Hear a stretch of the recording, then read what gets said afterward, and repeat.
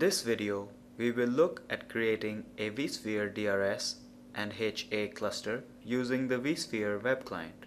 This video is based on VMware Knowledge Base article 2032901. To create a cluster and enable vSphere DRS and HA using the vSphere web client, right-click a data center in the vSphere web client and select New Cluster. Name the cluster in the Name text box.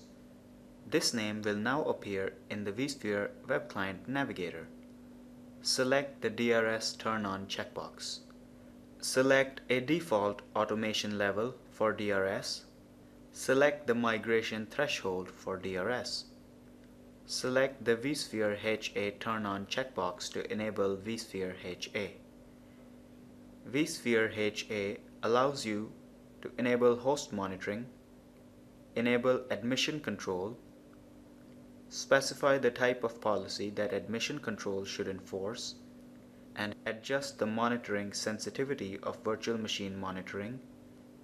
If appropriate, enable enhanced vMotion compatibility, EVC, and select the mode it should operate in. Click OK to complete cluster creation. Please note that a new cluster will not contain any hosts or virtual machines. For information on adding hosts to a cluster, check out VMware Knowledge Base article 2032901. This concludes our look at creating a vSphere DRS and HA cluster using the vSphere web client. For further tutorial videos, be sure to subscribe to our KBTV YouTube channel and our KBTV blog. Thank you for choosing VMware.